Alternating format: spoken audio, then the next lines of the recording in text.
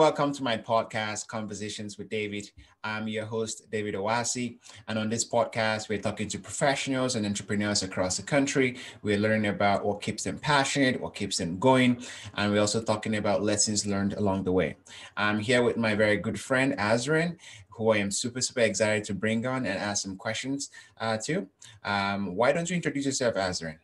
Sure. So my name is Azren, as David has said. I live in Canada, a city called Calgary, which is really close to the Rocky Mountains. Mm-hmm. So a lot of outdoorsy people tend to like it in my city because we have lots of things to do, lots of outdoorsy things to do.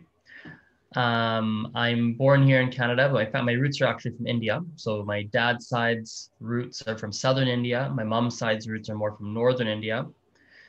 I am a really big language learning enthusiast. So I speak 5 languages currently: English, French, Spanish, Mandarin, and my mother tongue, which is Gujarati, a language from India. Work-wise right now, I run what's called the Calgary Language Nerds. So basically it's a business that we teach a variety of different languages to adults and kids. Mm-hmm. So I personally teach, and then I've got some teachers that work for me as well. That's excellent. Thank you, Azren. It's very fantastic that you speak 5 languages. I mean, I speak like 2 or 3 languages, which 2 of them are from my native Nigerian heritage. I speak a language called Yoruba and Igbo, but nothing international. So it's pretty cool that you speak more than 1 international language. That's awesome. And we'll talk about that in our chat. But where I really want to start from, Azren, is talking about your journey in entrepreneurship. I know our relationship, at least when I got to know you, was our time running businesses. Can you just share a little bit of an insight into why you started onto this path, how that started in the first place? Yeah. So entrepreneurship and self-employment, that journey started when I was about 17 years old. Mm-hmm. I went to this conference. I actually didn't even want to go. I was forced to go by my mom, funnily enough. She's like, Azren, you have to go to this conference. It's like, it was a very raw, motivational, for lack of a better term, a little bit of a get rich quick kind of conference, to be honest. I was pre-warned in advance by my mom, like, hey, don't buy anything. You might want to buy stuff. They might hit stuff to you, but don't buy anything. Just go try to listen for the learnings, but ignore a lot of the rah stuff to the best of your ability. Very good, mom. And so that's how it started. Mm-hmm. So initially coming out of that, I was basically in a get rich quick kind of mindset. So coming out of it, what a big takeaway I had coming out of that 2 or 3 day workshop, I suppose, one of the big things coming out of it for me was, you can become rich faster than what you thought, is what I came out of it thinking. Like, you can't get rich you can't get rich quickly, but it is faster than you would think. That's what my mindset was. And I didn't really fully understand the work involved in everything and how difficult it really is and the steps that are really involved. But that's how it started. And then I don't even remember what I tried anymore. I think I tried some affiliate marketing stuff. I thought Google AdWords, or not Google AdWords, Google AdSense, I can make money off. I tried all sorts of bizarre things that were not really good ideas, I suppose, to actually earn, a lot of money and become rich, quote unquote. And that's how things started. Yeah, that was like the beginning of it. Very neat. Actually, you know what? I think about my story as well. My beginning of entrepreneurship was very similar to that. I know I used to sell Cutco knives. I'm not sure if you heard about that. I used to do that. I used to do some insurance stuff as well. But I basically was dabbling into things that were almost kind of get rich quickly, but not really. Until sort of my path led to running a painting business. Yourself, you were running a window cleaning business, right? Can you just share some more insight into that experience, how that happened, and just your journey through that? So for about 5.5 years, I ran a window cleaning franchise. So there's a franchise that you're very familiar with, obviously, called College Pro. And I got to run a window cleaning franchise with them. So for 4 years, I owned a franchise and I operated a franchise. And then for about a year, would have been roughly, a year and a half, if I remember correctly, a year and a half that I worked on the corporate side, so on the franchisor side of things. where I helped with recruiting franchisees, training franchisees, and operating different franchises across central Canada, so Alberta, Saskatchewan, and Manitoba. And that was a really big learning experience. I learned a whole bunch of different things, and it was a really challenging experience, but I'm very happy that I went through it. Absolutely. So what was that transition like for yourself? Of course, you had that mindset of being an entrepreneur in some version, and then you started running your first real, real life business. What was that transition like for yourself? And the reason why I asked that is, there'll be some of our listeners who are thinking of launching their first business and they're not quite sure, am I up to this? What does that look like for someone who has no prior experience? How would you explain that? I think it was really difficult for me going into it. I'm trying to think back because that was now 10 years ago.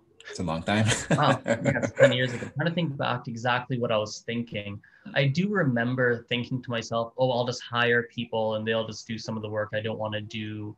I remember having that thought process. I hadn't, even though I was told very clearly the work that's involved and how difficult it is and the hours and all of that, I didn't fully understand what that meant until I had to go through it. So for example, if someone tells you you have to work 60 to 80 hours a week, because that's what the work would have been at the time, if you've never worked 60 to 80 hours a week, you don't know what that means. You can kind of think, you can kind of try and picture it, but you don't really understand what that means until you do it. Right. And it's like 7 p.m., you started your day at 7 a.m., and you're like, I'm not done. I still have 2 more hours of work. It's like, what? And at the time, it wasn't even just businessy work. Like I was, that particular first year, my business was not doing very well for most of that year, like for most of the year until the tail end of it. That's kind of when things started to turn around and I finished up okay, but it wasn't doing well. So what that meant was I had myself, a guy named Jesse. We're still very close friends today. He lived very close to my house at the time. So I'd pick him up on the way to work. We'd go and I'd be cleaning windows for 10 hours a day or 8 hours a day, 7 hours a day, 9 hours a day. Then I'm doing my marketing, my sales calls and my cold calls. And then I got my administrative work, and then I've got to get my supplies ready for the next day. And like you're sore from carrying ladders. Like it wasn't even just like I'm doing sales for 12 hours a day. No, like I was doing labor for 8 of those 12 hours or 8 of those whatever hours, because labor. Right. Yeah, that sounds very, very similar to my experience, especially in my first year where I had to do all of the heavy lifting myself. In my second year, I learned delegation, hiring the right people and whatnot.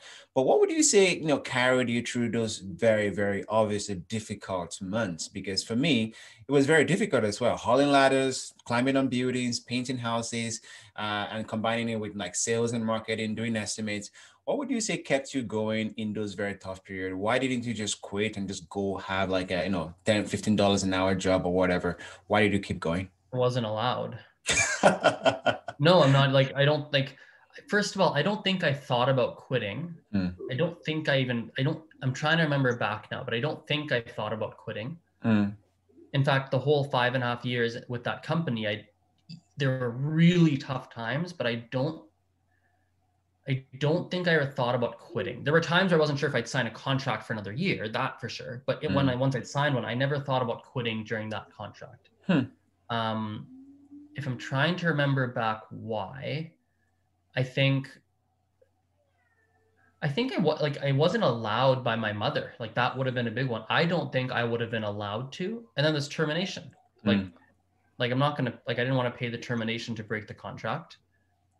And I wasn't allowed anyway from home. Like the home pressure it wasn't pressure even, it wasn't even a pressure, but I know if I were to quit, grandparents would ask, oh, what happened? Why did you quit? Mom would ask, like it would be a week, it would have not been allowed. It would have been very strange. I don't even think I even thought about it. I don't even think like I wish I could quit. I don't even think I thought that. I don't remember thinking that. That's a significant mindset, whether that's by design or just the way it happened due to your environment. But I find personally that if I don't have a mindset where, failure is an option, then you don't even think about failure. The question is, okay, this is a new challenge. How do I get around it? And I think that's a very interesting mindset, especially in that first year of business when, things are really, really tough and, you're trying to make a decision. But I'm curious, Azren, what would you say was your biggest takeaway from that first year? What was the biggest learning experience for yourself from that first year of running a business? I think looking back at it, and if you'd asked me when I was 18, I think my answer would have been very different. I don't know what I would have told you. I actually don't know, but I can tell you as of right now, I think one of the big learning points from that year and really any of those years, to be honest, any of the years I worked in that franchise really was being able to work long hours and understanding what that's like and understanding how to do it, what it feels like, to the point where now a 40-hour work, like the traditional 40-hour work week to me now is super easy. I don't work the same hours I used to when I was at that company. I do work, and you know what, actually, I might actually work the same amount of hours, actually, a very similar amount of hours. Now that I'm thinking about it, I might still work 60-ish. I don't think I do 80. I don't think I do 80 anymore. That doesn't, I can't quite, I don't want to do that. Not sustainable. 60, easy. Yeah, 60 for sure. Like what is 60? I work Monday to Saturday. Yeah, 60 easily 60, easy. And that's not, it feels very sustainable, very sustainable. It does not, I don't get tired. I sleep, I eat reasonably healthily. Yeah. So I think that's one of the big things. I definitely identify with that as well. I think work ethic is kind of what you're trying to allude to. You really learn the idea of having a strong work ethic. And I thought, even for myself, after my first year of real, business ownership, I think my success in my first year was just break even and not owing anybody any money. But I think after that first year, I took away was what I took away was that I can outwork anybody. Like if it's about doing the hard work, I can do it. Like that is no longer a problem. And I thought that, moving forward, it really gave me that motivation to meet any challenges because I know that I can put in the hard work. If that's all I can do, if that's a bare minimum, I will show up, I will do the hard work. Can I improve my skill levels? Sure. Can I improve anything else? Sure. But hard work, if you can show up, you're good. And I think that's a good lesson for anyone, going to their first year of business ownership. Yeah. So it's funny. I want to add on that. So here's a funny thing. I was listening to someone else's podcast and I heard an interesting comment where the individual being interviewed is a man by the name of Joey Diaz. And he's a stand-up comedian. He's done some acting work. He's in some movies, not a lot, but he's a podcaster now. And so he made a comment which was interesting. It was something to the effect of, a lot of being successful is just showing up and sticking around. And I was like, that's so funny because when I think back to like my college pro days, like I was probably not the most skilled like most of the time. Now, once I had more experience, I would be, but like initially when I'd start a year in the franchise or try to do something new, like I'd probably be one of the least skilled actually, to be honest. But when others would leave or they'd quit or they'd terminate their contract and such, I didn't do that. So what that would mean is I would have stuff given to me. I would have business given to me because they would need help. They'd be like, hey, we had someone who quit. Azren, do you want it? And I'd be like, okay, I guess so. I wouldn't say no. I would just take it. I'd just say yes. And then that would just happen. That's how I got all my promotions. They just needed help with something. And it'd be like, hey, we need this. Can you help? I'd be like, I don't know how, but sure. There's like a time where someone in the US had happened with some general manager and they needed help. And so they had some people in Canada that was like myself and I think 3 others, maybe 4 others. So like a lot of stuff that happened was just a matter of that I hadn't quit. I just kind of stuck at the same company. Absolutely. I think it showed up. Yeah, you kind of make your luck in some way if you stick at it, and if you're there, and if you're in the arena, you get things. You get benefits from just being in the arena and not quitting. And I think that was a good lesson. You get a lot of benefits, literally just for showing up and not leaving, which is really crazy. It is. It is. Yeah. Now, if we switch gears a little bit, of course, you ran your business for a couple of years and you transition into more of a manager, general manager, coaching kind of role. Can you just share a little bit more on that experience, how that shaped you, or that evolution for you as an entrepreneur moving into that role? It was really hard. It was really difficult. Recruiting was specifically hard for me. I remember that being really difficult. Recruiting was hard, both in terms of finding new people to work, as well as retention was also initially was quite difficult.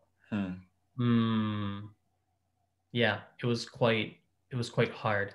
I think the other thing in hindsight, which is interesting looking back, is when I was a general manager, you have a lot of control, especially, as you know, because we both worked at the same company. Like, you have a lot of control in terms of what you do, but a lot of stuff comes from above you, and the stuff that you have to enforce.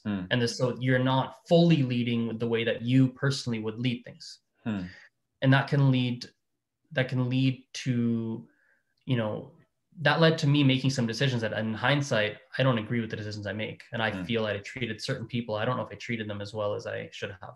In that moment, right? That's something for sure. I think being able to lead is a difficult skill. That was hard for me initially. Very, very challenging. Right. And it would be interesting. I actually would be very interested to see how I would do in that same position if I were to go do the position today, because I think I'd be a million times better at it. Like, I genuinely think I'd be a lot better at it. Very, very interesting point you made about leadership. And I believe as entrepreneurs, that's just something it's not a skill that you master at from day one, but you have to grow that skill if you want to have any sort of, major accomplishment, because ultimately we can't do everything ourselves. You have to rely on your people. You have to rely on people under you to carry out some of those things. What would you say was your biggest, takeaway in terms of building skills and leadership? How did you navigate that, building that skills for yourself? I think myself, trial and error, doing things, realizing it doesn't work, or being told it doesn't work. If I didn't realize that, my supervisor saying, "Hey man, that's not working." You got to try something different. So whether I'm me realizing it personally or realizing it through someone telling me, one of the two, that this is not working, you've got to try something different. Absolutely. Trial and error, pattern recognition. That's a really big thing for myself. I think it's something I'm quite good at. That's something that comes natural to me. When I try any new skill, business or not, I tend to be worse at it than most people when I first start. At most skills, I tend to be worse, to the point where for many things I've tried, people are shocked at how bad I am. They're just baffled. They're like, how could you not know how to do this? Like, it's really interesting. I've experienced that since childhood, where I try things like, you can't do that. And they're very surprised.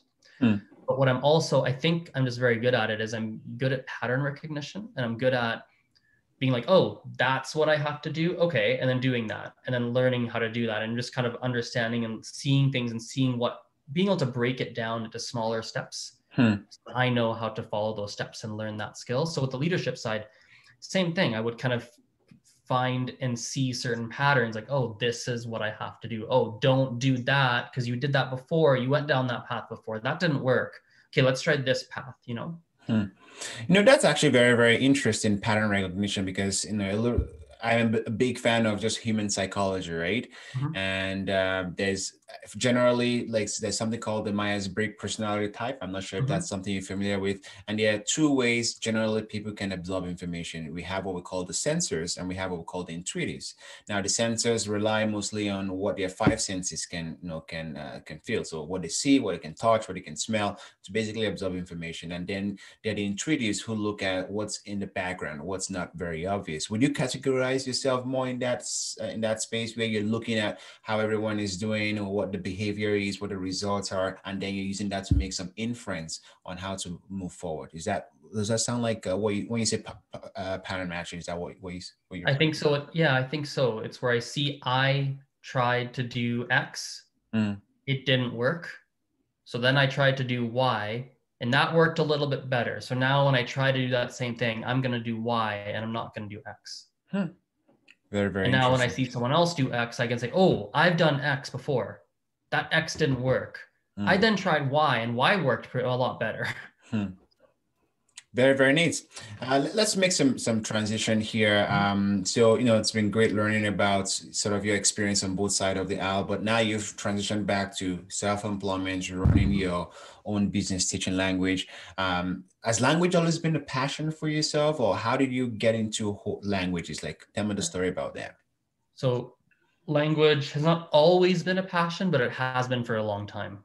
I would say it's been a passion. It's been a passion since about the age of 16, roughly 15, 16, somewhere in there. So in high school. But it's always been a part of my life, and it always has been something I've had at least some level of interest in. Because I grew up with three. I grew up with English, obviously, because I'm born and raised in Canada. I spoke Gujarati with my family. And then I went to a French immersion school. So my education was primarily in French. So it's always been a part of my life, but really since high school is where it started to really build, and where I really started to get interested in it. Very, very cool. And when did you decide or make that decision to teach languages? Because of course, it's one thing to just be passionate about it and wanting to learn as many as you can, but then transferring that knowledge to others. How did that decision came around?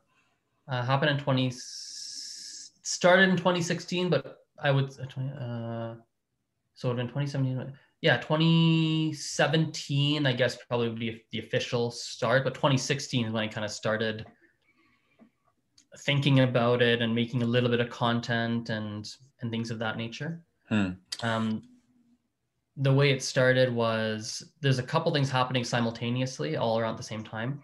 So the company I worked in, I was kind of on the fence about transitioning out, and that was already happening. And then at the same time, I came across this video where it's like teen speaks 25 languages or something like that. And I was like, what the heck is this? And I like watched this video, and there's like all these comments being like, oh, you're so good. That's so amazing. And I remember thinking to myself, oh my God, that could have been me if I'd realized that language learning is a thing at a younger age. I was like, oh man, that could have been me. I was like, wow, that's so interesting. So I started to Google it, and I was like, wow, there's like language learning conferences and stuff. I was like, what the heck? There's a whole world around this. That's so fascinating. What the heck? Maybe I can do something with this. So that's kind of where the seed started. You were mentioning some word polyglot. Is Polyglot, yeah. What does that mean? How does that relate to languages? Polyglot means someone who speaks basically a lot of languages. Oh, basically. So it's more, I believe I don't actually know what the technical definition. I think it's 4 or more, but as I'm thinking about it, I don't even know what the technical definition is. I think it's 4 or more, because 3 is trilingual. I don't think there's a quadrilingual. I don't think that's a thing, is it? No, I don't think so. Poly would be 4 or 5 or more. You start to get into polyglot land. Interesting. Now, I'm very curious, Azren. It sounded to me like your transition into self-employment had a layer of something you actually had a natural passion or interest in, and something you felt like maybe there was some financial way to make money out of it. So for someone who is trying to start their next company or their next business or try to be self-employed, what would be your advice be when they're choosing what to go into? What questions should they be asking themselves, and how should they decide, okay, maybe this is something I want to kind of go all in to start my new business in?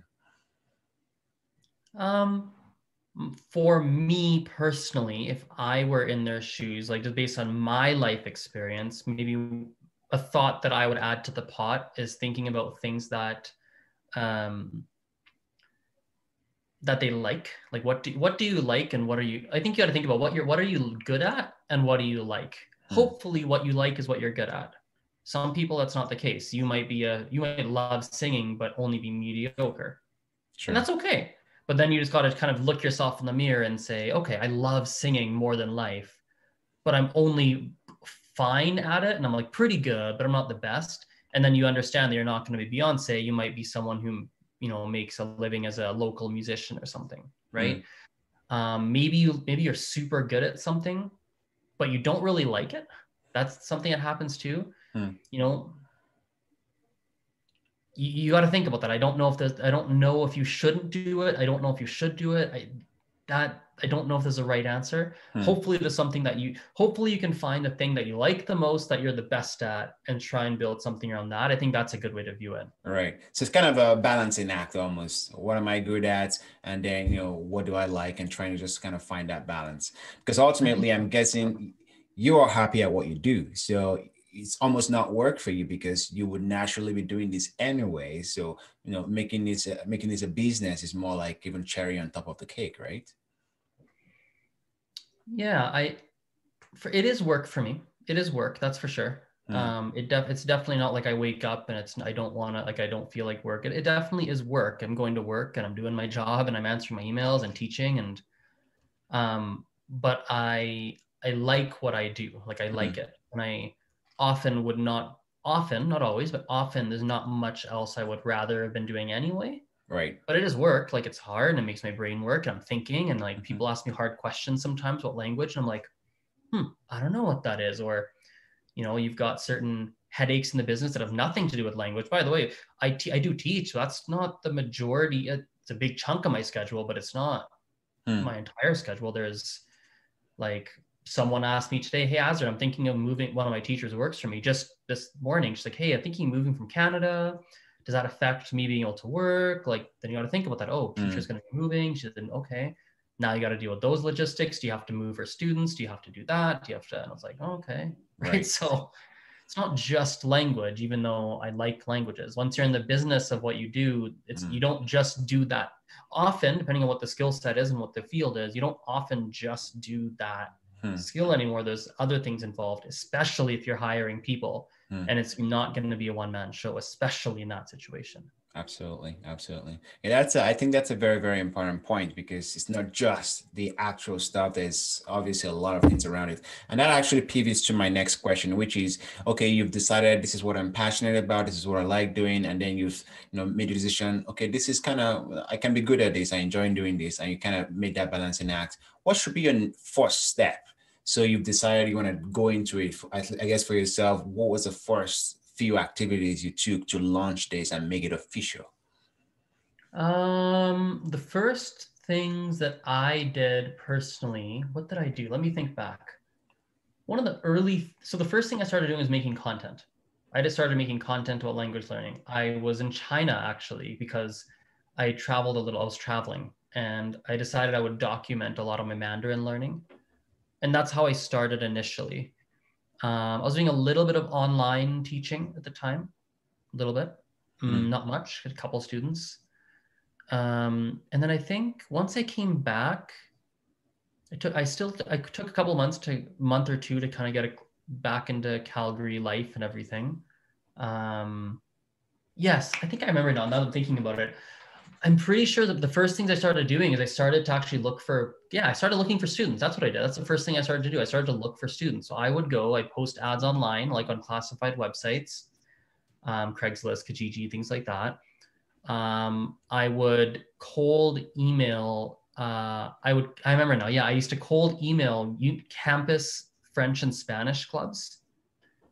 And then I'd be like, hey, can I offer your club? I think I used to do 5 hours of free classes for anyone who's interested, no strings attached. And then I think I did 2 because 5 was like a lot. And I was like, okay, I'll do 2 hours. I was like, 1 is kind of not enough because 1's just like a sales call, basically. Like, it's not cool. Like, it's like, but 2, that's pretty good. 2 or 3, that's pretty good. So I started to do that. And that's where some of my initial students came from. Some came from online classifieds websites. Some came from, I do those 2, 3, 4, 5 hours of free classes with people. Some of them would convert to paying students. Some of them wouldn't. But it was okay. I knew it was a no strings attached thing. I just knew if you do enough of that, you're going to have some that, and when you don't have any work, all you have is time. Yeah, absolutely. No issue, right? I think that's a really, really important point you've made there. And, when I think about it, I operate with the mindset of I prefer, giving out more in value than what you ask for in payment. And I think it's even more so important if you're launching out your entrepreneurship career or you're launching your new business, is not to be focused on what you're getting back, right? It's to be focused on how much am I giving away right now to add value, such that you can think about me when you think of the service I offer. Would you agree with that? Yeah, I'd agree. And I also just think like you have to do it in a way that's profitable as well. Like, notice, like, I didn't I had no costs starting off. Like I had no costs. So myself, I am someone who I think you have to be, let's take a step back. I've heard people say things like, oh, you know, in a startup, you've got to spend money to make money, which is, there's truth to it. I'm not saying it's not true. There is some truth to it. In a startup, you have to spend money to make some money. You know, it's very common to not make any money for the first X number of years. It's common to have some, maybe you take a loan or debt or investment. And there's truth to that, especially in other business, certain business types. There might be some truth to that. I think so. But I personally am someone that thinks I'm very profit driven. You need to be making a profit.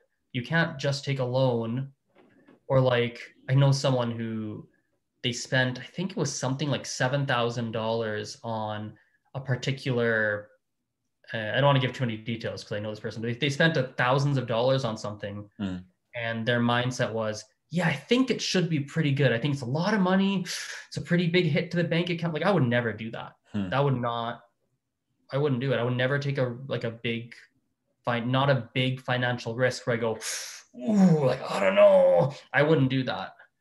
I do take financial risks, but risks where I'm 100% okay with it going to zero. I'm 100% in my head going, oh yeah, I'm going to do that. It's a bit of a risk, but if I lose that money, I'm fine. It doesn't affect my livelihood, doesn't affect anything. That's okay to go to zero. That's the risk I would tend to take. I don't know if everyone's like that. Yeah, I guess not. But yeah, that's a very important point to make about, not just like putting all your money out there and hoping and praying that you will get it back. You have to be very strategic. Now, one of the things you mentioned as well was you really you invested in trying to get customers, and you wanted to have sort of a proof of concept that this actually works. And that was almost like the very first thing you were trying to do. Of course, you were creating content, but you were still trying to get your first customer. Would that be something that you would say, if an entrepreneur, someone who's starting a business, should be their main priority? Try and put out content, put out value, but also try and get your first customer, your second customer. I would think so. I think so. I can't speak for everyone's situation, but as I'm thinking about it now, like I think for a very big percentage of people, getting customers and having income coming in should be a big focus. I would think so, but I'm not sure. I'm thinking more in terms of like, if you have a product-based business, service-based business. If you have something that's more like an app, I don't have much experience with them. Like, oh, I'm not sure if I would think so, but I don't know, I mean, I would think that your first customer would be, whether they're using your app and using it consistently, right? So like a daily active user, and that would be your sort of customer metric. Or if it's a service, someone who is taking your class or buying your products, you want someone to show that this actually works. The proof of concept, I guess, is what I think services and products. Yeah. Like I think generally speaking, services and products, I can say pretty confidently based on my experience, like, yeah, you should going for customers. You should be having some paying customers. Right. What are you doing? Isn't that one of the main purposes of business? Ultimately, yeah, that's the whole point of a business, is to have some customers in some fashion, right? Yeah, very, very neat. So just again, when I think about languages, again, it's not a passion of mine. I think it's very, very cool. But why would you say languages are important? Like, why is it important, or why should people care about learning new languages? I don't think people should. I don't think you should. If you want to, that's great. I don't think you necessarily should. So, to be honest with you, that's fair. For people who learn more languages, is there any impact aside from the fact that you can communicate with others? Like, what would you say? I think there's benefits to it for sure. I think the benefits of knowing other languages, there's benefits for your brain. It's a good brain exercise. It's just a very good exercise for your brain. When you travel, if you're a traveler, it makes life way easier if you speak the country's language. When you speak another language, assuming you go and communicate with people that speak that other language, you're going to meet people from a very different cultural background. So you're going to bump into customs, traditions, ways of viewing the world, norms that are not the same as yours. And that will make you a much more well-rounded person, a much more understanding person, a much more empathetic person. It helps you to be honest with you, I think it helps you, even to have a taste of it helps in business. Because, for instance, I know that let's give a really concrete example. I know that many Indians, it's a stereotype, but many Indians, people from India, are not going to schedule things the same way that I would schedule something with a Canadian. I can tell a Canadian, hey, it's a Monday, why don't we meet on Friday at noon and we can talk about such and such thing.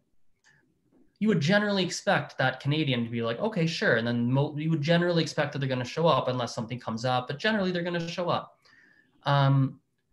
With many people in India, not everybody, but it's something I've noticed commonly when I was there, it'd be very common where that's not exactly how that works. It's not really going to work that same way. Now, if you didn't know that, you might be like, what the heck's wrong with it? What the heck's wrong with this person? And then when you've experienced, I've lived it and I've breathed it and I've seen it firsthand, I'm like, oh, that's just not how they communicate and schedule things. That's not how it works for certain people, not everybody, obviously. But for certain people, that's not the process you would generally tend to follow. I would have to follow up a day before. That's just how it works. I'd be like, hey, just checking, are we still meeting tomorrow? Oh, I don't know about this. Can we checking in tomorrow? Sure. So I would have like 3-4 things scheduled. When I was in India for 2 months. I would have 3 or 4 things scheduled for like the same block of time, knowing that 3 of them it's going to fall through. Internet's going to break. That's a thing over there. Internet breaks, traffic and this and that. And so it's a much more dynamic kind of lifestyle that we don't operate that way. So I would actually get more done by understanding that system of doing things. I would actually get more done than I would here. Because here I'm like, oh, 1 hour or half hour, one thing. Versus there, I'm like, oh, I can do this thing and do that thing. Okay, that's scheduled here. Oh, okay, I can cut that half hour short, get that extra meeting here. If he shows up while I'm with this person, I know exactly how this is gonna play out. I'm gonna schedule 2 things at the same time, that if they both show up, we can actually do both at the same time. I was way more productive in many ways. But you wouldn't know that unless you spoke the language and lived there and breathed it and talked to people and really got to know them. You're like, oh, it's different here, different speed of life. You wouldn't know that otherwise. And you would probably just judge it. And you wouldn't be able to do business in that environment. That is a particularly insightful, comments there, especially in today's world where it's, we're a global village, and with the internet and technology, you get to work with more and more people from all walks of life. And I think having an understanding of the languages and the nuances of other people from other culture really, really helps in strengthening communications, improving business relationships, and all. Yeah, so that's definitely a very great point. So you're passionate about language. What would you say is your most favorite language? I would say, from all the ones you've spoken, you know so far. Usually my favorite one is the one that I'm working on in the moment. So right now I'm working mostly on Mandarin, and then my mother tongue, which is Gujarati. So yeah, so those are some of my favorites, I'd say. And how would so if I'm interested in learning a new language, for example, what should be my first step? What should I be doing? Should I start, personally myself, I would think maybe watching a TV show. I love a lot of Korean shows. So I typically watch Korean shows, but what would you say should be your first step if you're interested in exploring a new language? Yep, totally. So I would say if you're trying to learn a new language, the first things I would probably do is so the first thing I would do is, when you think about that language, what are some of the first things that, if there's anything comes to mind for you that, oh, I'd love to do blah, blah, blah, blah, blah, go do those first. Start with those. So you're like, oh, if I was in Korean, I'd love to watch a Korean drama. Like, oh, that'd be so funny. Like, start there. Start with that. Yeah, that's where I would start. That's where I start, for sure. And for yourself, so you do coaching, so you would basically teach people one-on-one. And how does those sessions typically go? Are you having them learn like the basic pronouns or understand the foundation? Can you share some insight on that? Let's assume it's a private class, because group classes are a little bit different. But let's say it's private, one-on-one, like in a coaching environment. Let's say, for instance, right. The first thing I'm paying very close attention to is what I learn about that person's personality, the learning style, what kind of person they are, what they do for work, how many hours they work, are they morning person, night person. That doesn't take me very long to figure out. I can usually get that pretty darn quickly. And just have a lot of people experience now that I can just see a lot of it quite quickly. That's the first thing I'm paying attention to, because the types of things I'll tell them to do are very different depending on the type of person. Right. Someone with a very type A style of personality we're going to use a lot of tables and charts and goals and checklists, and we're going to have all sorts of things like that. And they're going to have all these things to check off, and, oh, I hit that. Yes. And right. Someone who works more than 60 hours a week will never do their homework, and they're going to cancel half their classes. I already know that. It's just 9 times out of 10, that's how the class is going to go. And so we immediately have to set that framework that, hey, you need to come to class, but you're not going to do any homework. They'll say, really? Shouldn't I try? Okay, let's try this week. Next week later, they go, oh my God, you're right. I'll never do homework. Yeah, I know you won't do homework. I know. So depending on their schedule. There's certain people that are very structured, like very logical. I suppose the introverted logical type of person is going to probably want a very structured program. So they're going to know the roadmap from day one. We're going to know, unit 1, we're going to learn pronouns, this, that. We're going to learn through alphabet. We're going to do this. Unit 2. And it's just going to be very, very laid out. So oh, okay, that's what we're doing. Someone who's more easygoing and kind of more creative and such probably won't have that. It's going to be very, very not go with the flow, but fluid maybe? Fluid, yeah, a lot more fluid. Like, so I'm very good at working with people. So when I work with people, I know I can tell very quickly what we're going to do, and it's very different.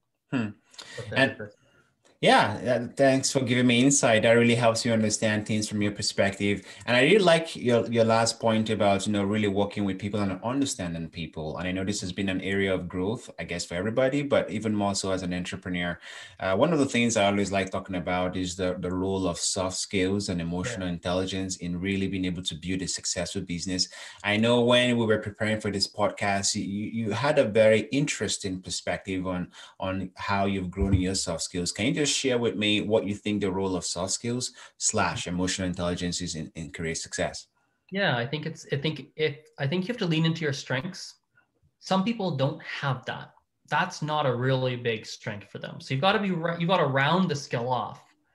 But I don't necessarily think you're going to be the person that's really got to heavily lean into that if it's not really a natural strength for you. I'll give you a great example. My mom really understands people. She can see when she looks at you and you say something, she really understands. She hears you and she gets it. But what her strength is being likable. That's not her strength. She's a very direct and blunt person. She says what she means, and she'll just say it, and it'll be true. And because it's true and it's the pure truth, unfiltered, unsugar-coated, there's people where it's like, whoa, what? Right? So with that type of that's the type of person you are, maybe learning to sugarcoat a little bit and having a little bit more tact is a good idea, but you're not going to go into a position where you need to always be super tactful. That's not going to be appropriate for you, right? Sure. So that's number one. Now I do think it's very important having emotional skills, and I do think that to read people, understand how to be nice, how to have interactions and everything how to play nice with other people. It's obviously very, very important. Absolutely.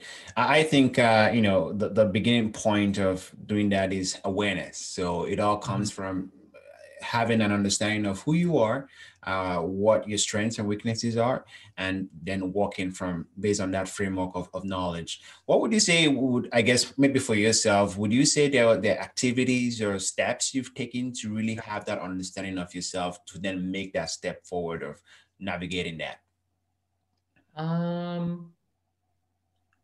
Things that I've done, there's nothing specific. That's how I'm born and how I'm wired is to view things in very step-by-step fashions, which has positives and negatives to it. There's good and bad to that. It means that when I run businesses, they don't grow fast, but they grow. So that's an interesting. They'll always grow, but they're not. I've never been the type, and it's always been a weakness of mine. Those people. I know people back where I used to work that would be able to go and find like 50 leads in like 2 weeks, and they would do something that I don't know. They have some gear in them. There's something that they're doing. I could follow the exact same steps and I wouldn't get the same results, but they do those steps and somehow they get these 50 leads, and you're like, what the heck? That's not how I am. I'm a very step-by-step, one brick at a time, which is good and bad in many ways. So that's just something that's in me, be able to break stuff down. I will share the thing we talked about because I think it'll help a lot of people when we were chatting, when we were prepping for this. one thing that's really helped me on my EQ side of things, on the emotional intelligence side, is viewing emotional intelligence in a very logical fashion. So again, going back to pattern recognition, noticing patterns and giving myself rules to follow to do the behaviors that I know are the right behaviors. So I'll give an example. I'll give a couple of examples. Actually, I'll give you two examples. I just thought of one that I forgot about until right now. When I was first working as a general manager back in the window cleaning business, I remember very vividly being given a piece of feedback that I cannot use the word man when talking to someone in a recruiting context, because I use that all the time, and I was trying to be kind of cool, but it came across really weird. It was super awkward. Like, even thinking back, I remember how I used to talk. It was I was trying to be cool, and it wasn't cool. It was just very like, what are you doing? So like, that was a rule. Like, oh, okay, I can't use the word man. Like, that's a very logical, tangible thing that makes me better at people skills, right? And I have lots of little rules that eventually become, I don't think, oh, don't use the word man. I don't think of that. I don't do that anymore. But like, I remember there's a point where I had to think about that. I was like, don't do that, because that is not, like, you look weird, or you sound weird, sorry. Yeah. So I give myself very specific rules to follow. Give myself very specific rules to follow. That's very, very fascinating, because personally for myself, I'm not a really logical person, if you will. I'm more of an intuitive person, right? More of a feeler, emotions, and kind of just a little fluid. I think for myself, one of the tools that has helped me in building and increasing my emotional intelligence skills is to journal. So basically, depending on the mood or how I feel, I basically just write that down. And writing that down almost is like a self-dialogue in a way, where there are almost two people and we're talking to each other, and we're able to manage emotions, we're able to manage feelings, we're able to gain insights from experiences as they happen.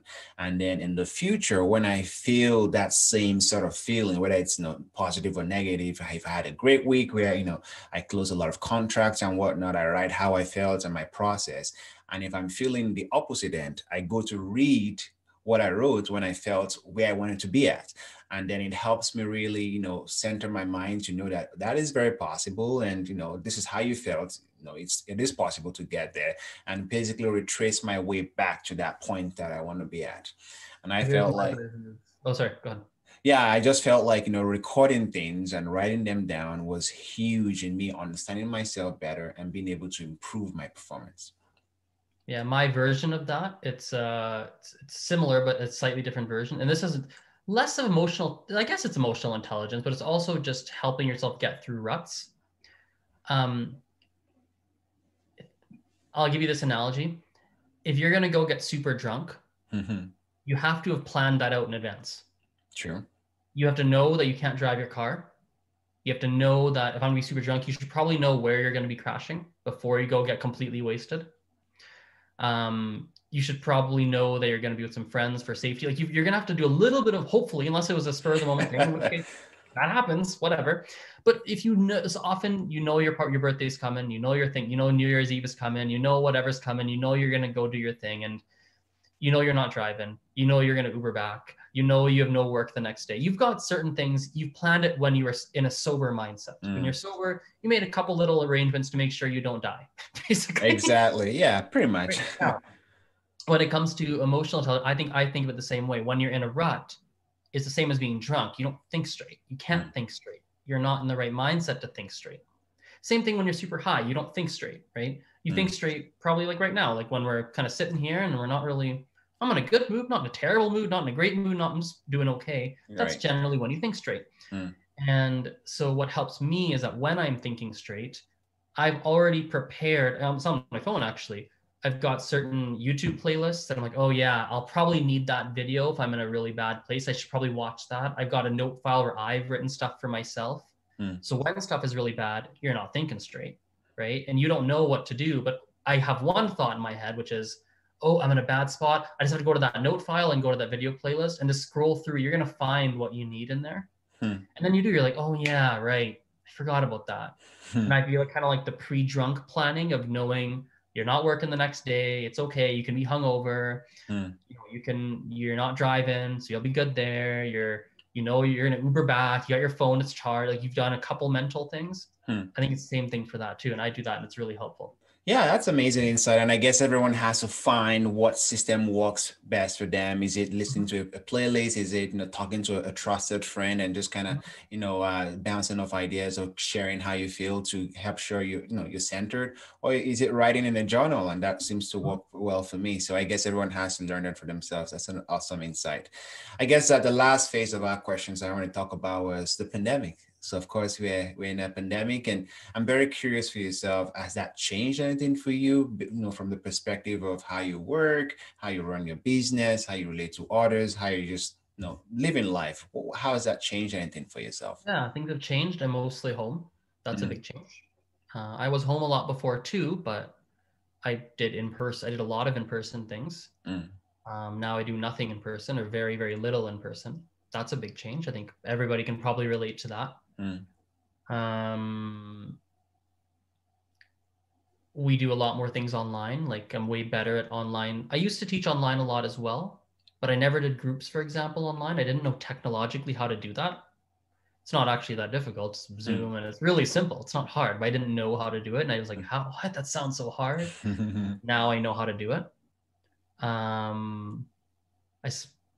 mean, those are some key, like right off the top of my mind, those are two quick changes that come up, I think. Right. And I'm curious, and you don't have to answer this question if you don't have any answer, but considering all those changes that is happening, or that we are forced to go through, what would you think how would that change the future for us? Like, do you see this impacting any massive change, whether it's at an individual level or a cultural level of our generation? What do you see this changing in the future? I don't really know, but I can give some initial thoughts. I mean, I think it'll change quite a bit. I think it really will change a lot. Especially when you look at, there's a lot of people that are very emotionally affected by this. And when we come out of it, that's going to play out in one way, shape, or form. Could be good ways, could be bad ways, could be neutral, could just but it's going to change something. I would not be shocked if in a year or two there's a huge surge in travel because people can't travel now. And so people have to splurge. Right. I would not be shocked if there's a really big hit to like the stock markets and economy in general, not the stock market, but I think economy in general. I would not be surprised. I'm not an expert. I'm just guessing. I wouldn't be surprised. I think it's going to affect us for longer than what some people might think. Like I wouldn't be shocked if we're affected for another 5 years.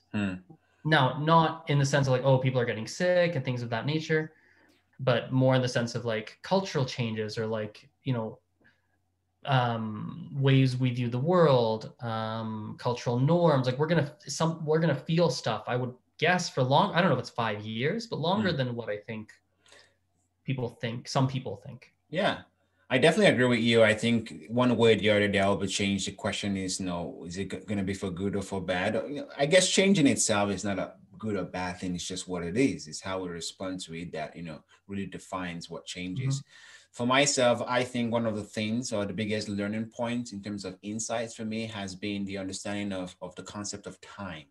So generally, I guess for myself, I was working in a sort of a 9 to 5 setting.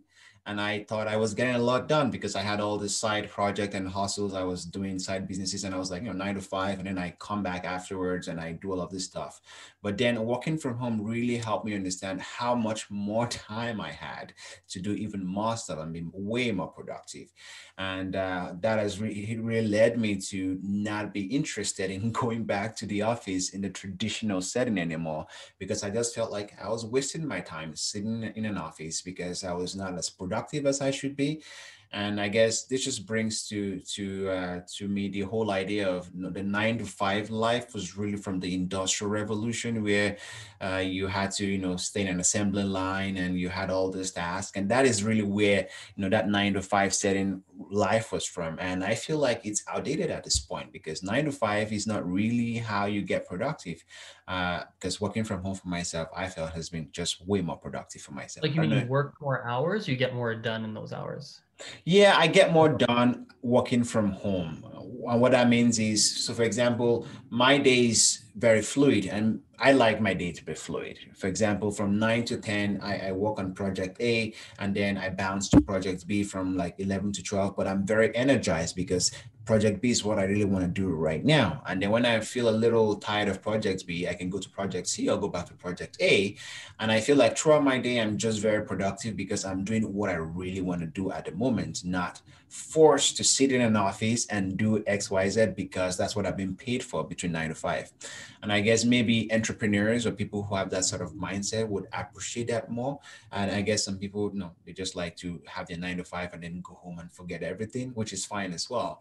But I just thought that that has been a very interesting development for myself. And I've lost my 9 to 5 job now. So, you know, I'm sort of living in that world where I'm able to do whatever I want, and I think that's very exciting. It is nerve-wracking and, you know, scary a little bit sometimes, but it just opened up the whole possibilities for doing so much more than I anticipated. Mm-hmm. Yeah, so that was cool. Any final thoughts or advice to you know, entrepreneurs, business owners, or people out there before we call it a day? Yeah, I'll share one last thought. This is something I was talking about yesterday on my podcast and a couple other places online. So thought it's an interesting thought I've just kind of been thinking a lot about. It's funny how, nothing to do with what we've been talking about, by the way, but it's just an interesting thought. It's funny how you actually never know if a decision's good or bad. I don't know if you thought about that. You never actually know because you don't know the alternative. Which means that decision making should actually be very easy because there's nothing to analyze. Because no matter how much you analyze, you never actually know. You'll never know if you're right or wrong. Like, I'll paint you the following picture. You get this job offer. You get 2 job offers. Like, oh, which one should I do? Ooh, both are pretty good. Ooh, that one's got this, that one's got that. That's a closer commute, that. Okay, I'll do job A. You take job A, you get promoted, you work there, you're super happy. You find a great lady and you actually get married to her, a great man, and you actually get married. Like, oh my God, I made such a great decision. Thank goodness I did that. Wow, I was this close to doing the other job. But man, this is great boss, amazing. And then you're on a plane going to some business meeting and the plane crashes and you died at the age of 32. Well, you made a pretty bad choice of taking that job, but you could have never known. Right. You couldn't have known, right? And maybe job number 2, you made less money, maybe not as good, maybe not the best promotions.